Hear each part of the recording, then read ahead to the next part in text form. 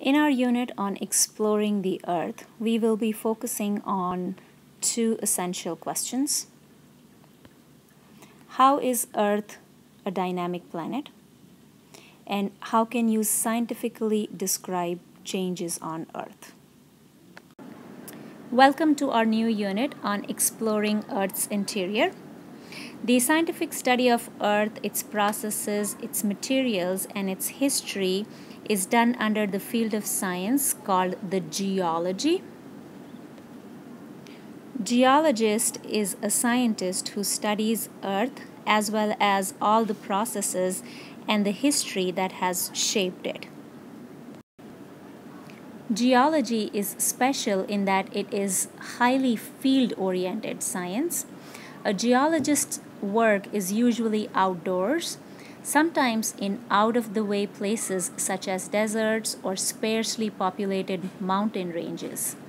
Some of the most geologically interesting places in the world are also the most scenic. Students of geology can expect to find themselves working in locales that they have often wanted to travel to, as well as many that they had not known of but were grateful to have visited still. Geology is a very visual science. Many problems in geology are much like solving a puzzle. A common task for students is to present a possible explanation of the events that occurred to produce the scenery surrounding them. So, if you have ever wondered how a certain hill came to exist in a certain place, or why a cliff or canyon should have a vivid display of colors to it, or why a large outcrop of rock is exposed in a particular fashion, geology can help you to return to those features and figure out the answers. Once you have had an introduction to geology, you will see the world around you in a completely new light. A good place to start geology is by understanding the structure of the Earth.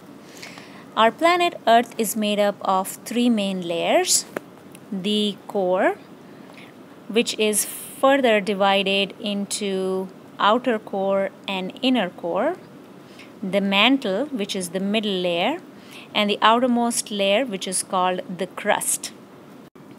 The outermost layer, the crust, is Earth's solid and rocky outer layer.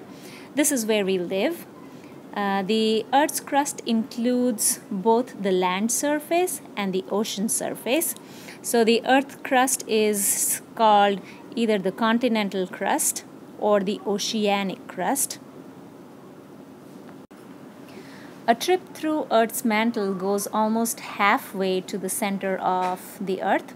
The chemical composition of the mantle does not change much from one part of the mantle to another. And the mantle contains most of the Earth's mass, and it is denser than the crust. The core is below the mantle and to the center of the Earth. Scientists estimate that temperatures within Earth's outer core and inner core, both made of iron and nickel, range from about 2,000 to 5,000 degrees Celsius. If these estimates are correct, then Earth's center may be as hot as the sun's surface.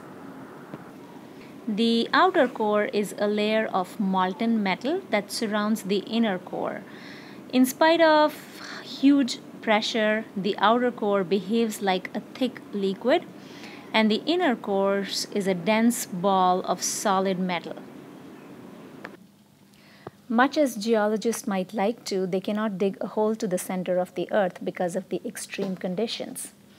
The deepest mine in the world, the Tautona mine, which is a gold mine in South Africa, is about 3.9 kilometers deep, or about 2.5 miles deep. Instead, the geologists must rely on indirect methods of observation. We will study more about these methods in our later units.